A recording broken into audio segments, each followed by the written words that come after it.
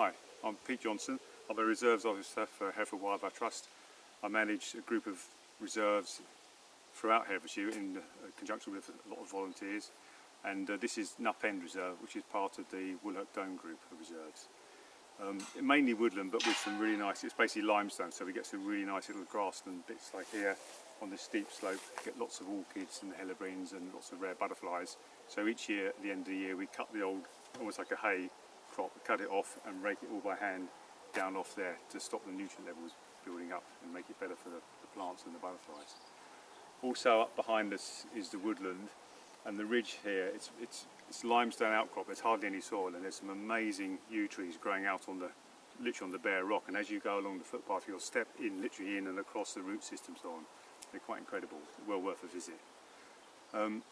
Yeah, so basically Herefordshire is a beautiful county, got some amazing places, but it takes time, takes effort and it takes money, so it's important to fund this.